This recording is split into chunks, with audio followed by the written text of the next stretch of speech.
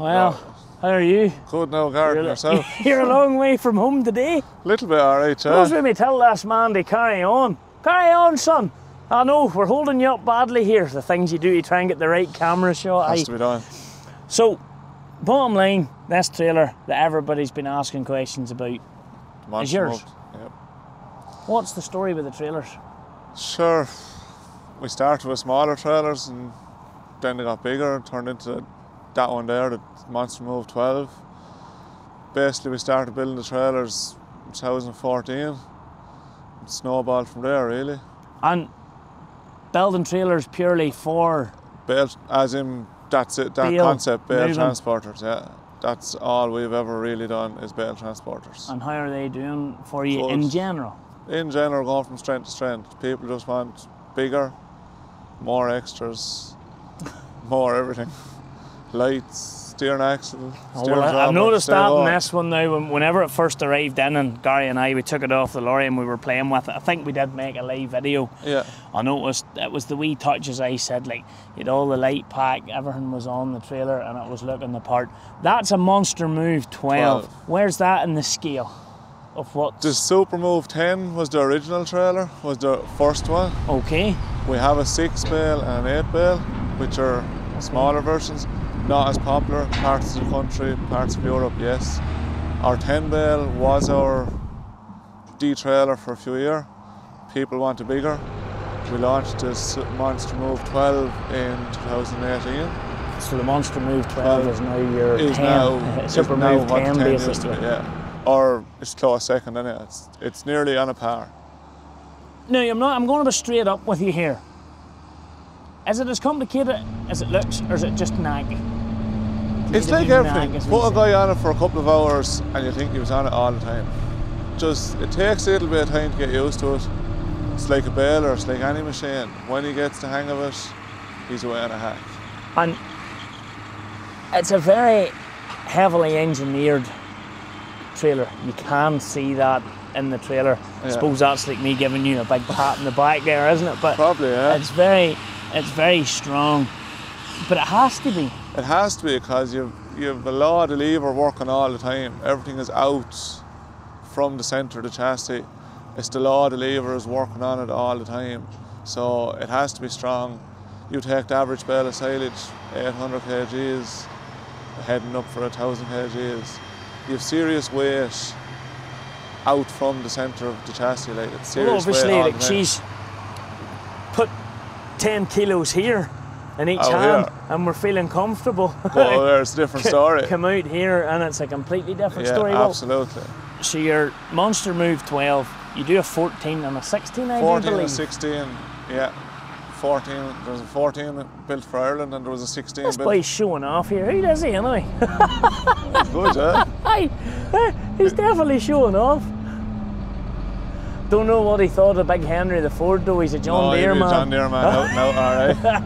I guarantee you he's going to love it. He just won't admit it. No, chances of him saying that is zero. So you have a 12 and a 14. Did I hear someone say? And a 16, and a 16. There is a 16 model we built for German market. So it is a serious machine in terms of size. Gee, that's a 40-footer size thing. It's a 40-foot trailer. Seriously? It's the same size as your Arctic truck. Well, you know yourself, like that just wouldn't work here. No, you'd probably just even given in that first gate, you'd just be on your limit, maybe even with a 14. It's not. The 12 is taken off big time in Ireland. The 14, I reckon, parts of Ireland, there is a market for the 14. The 16, she's gone a little bit big for Ireland. But there is parts of the world that are shouting for it. But to pick up on what you said earlier on, Adam, you have an export market for these trailers. Yeah. I heard you mention Germany, so 60–70% of what we're building now is export. Fantastic. So. And you're based, I can't say Carlow even though you're close to Carlow. Not Carlow. You're we're close. In Laois. We're on the Kilkenny-Carlow border, but we're in Laois. I said that on the phone, Carlow, and he near shot me. If you can shoot someone down the phone, that is. Oh no, we're in Laois. Are you happy with your product? Are you happy with how it's going? Yeah, like from day one, we'd always have listened to the customer. If the customer said, do you know what, just tweak this or change that, we'll do that and put it as an option. Like in the beginning there was no steering axle, no steering drawbar, but they're things the guys want. When they get them, they love them and won't go away from them. That is the thing about it. Especially with the bigger machines. The Monster Move will go in and out no problem, where the Super Move 10 will. So you're bringing an extra bale and getting in and out in the same place. That's what guys want. But like that just ain't no bale trailer. No. You know, you're used to the bale trailer, but then there's one thing I must admit, the ground conditions here would be, I'll not say they're bad because we've had ideal weather, but they were horrendous up to last week. Well, your other option here is drag in through with the Merlot at the farm, and they're as damaging on ground as anything. The thing with the trailer is you're driving to the bale once. You're not driving to a trailer 10 or 15 or 17 times, depending on your loads. He knows his way around that trailer, that fella. I am just watching him there now. All right. I don't reckon it'll just be as neat as that when Alan gets on her. Practice makes perfect. So this guy here, he owns one? Yeah, that guy they're running a Super Move 10 at home, yeah. Very good. And do you make anything else in your product portfolio, or do you focus purely on the bale trailer? We were at other engineering, say repairing small bit of farm buildings, bogies for manure spreaders and things that way, but the market for them was just there, and we literally just hadn't time to be at anything else, and it was bale transporters and more bale transporters, yeah. So that's really what A. Wilson Engineering Limited is all about, bale transporters. That's what we're about. And that transporter behind us, the Monster Move 12, is now your bread and butter bale trailer. That is it, yeah. The Super Move 10 and the Monster Move 12 are the best selling trailer. You have other options, we have the bigger, we have the smaller, but they're the Monster Move 12 and the Super Move 10 are our bread and butter machine. Like there's 1, 2, 3, 4, like, and the particular Fusion baler we have here today, it has on board, it can tell you the weight, so we can work that out, but I'd say in that, look, 700-800 kgs. You've maybe more. You have 800 plus there, I would imagine. So that's why you need a little bit of strength in it. Well, the old Big Henry hasn't had to work out like this with her hydraulics for a long time. Giving her a stretch, all right?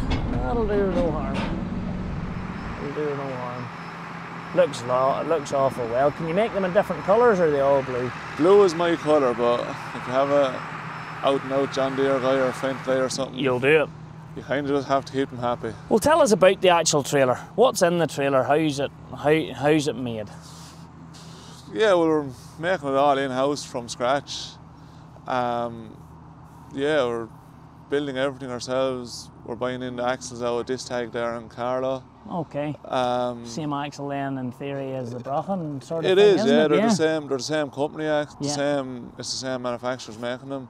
So high-speed commercial axle. High-speed commercial axle, 127 round beam axles, 420, 180 brake.